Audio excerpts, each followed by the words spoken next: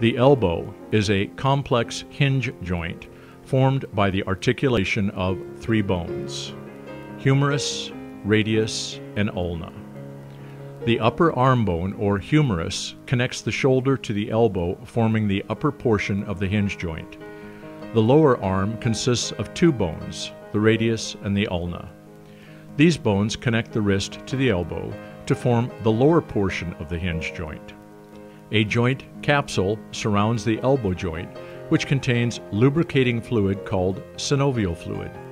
The three joints of the elbow are ulno-humeral joint, the junction between the ulna and humerus; radio-humeral joint, the junction between the radius and humerus; proximal radio-ulnar joint, the junction between the radius and the ulna.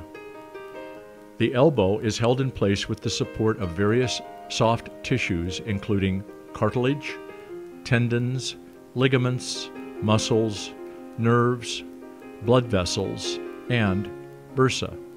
The various movements of an elbow joint are flexion, extension, pronation, supination. Elbow sprain is an injury to the soft tissues of the elbow.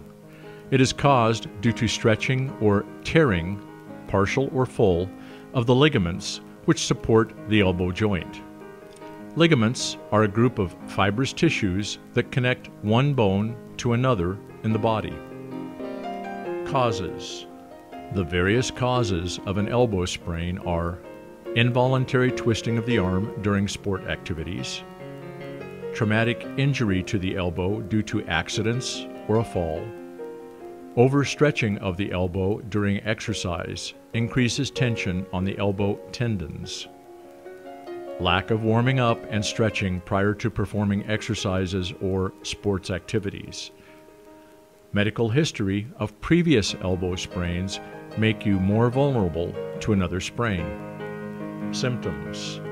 The common symptoms of elbow sprain include pain, swelling, tenderness, and bruising around the elbow, restricted movement of the elbow, pain at the elbow joint while stretching.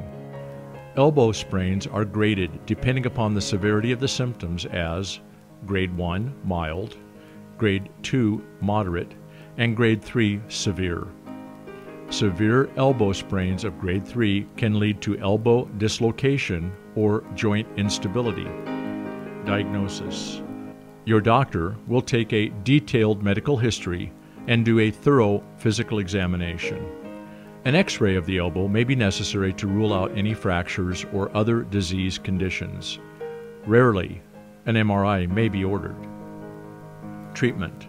The treatment for an elbow sprain is as follows. Rest. Avoid using the affected elbow for a few weeks. Restrict all activities that cause overuse of the elbow. Ice packs. Apply ice bags wrapped in a towel over the sprained elbow for 15 to 20 minutes at a time to help alleviate any possible pain and swelling. Compression. An elastic compression bandage is used to wrap and support the elbow to reduce swelling. Take care not to wrap too tightly, which could constrict the blood vessels. Elevation. Keep your sprained elbow elevated as much as possible. This can be done by placing pillows under your arm. Immobilization. A sling or splint may be applied to stabilize the elbow joint. Medications. You will be prescribed pain medications to keep you comfortable and antibiotics to prevent infection. Physical therapy. Learn appropriate hand exercises that strengthen your forearm muscles. Various modalities of physical therapy such as massage, ultrasound, and muscle stimulation may also be performed to improve muscle strength. Surgery. Generally, elbow sprains do not require surgery. It is indicated only in cases of severe damage or tear of the ligament. Prevention. There are measures to prevent elbow injury risk, such as exercise on a regular basis to improve muscle strength. Eat a healthy diet, which includes a good variety of nutritious foods. Use well-checked equipment for any sport activities.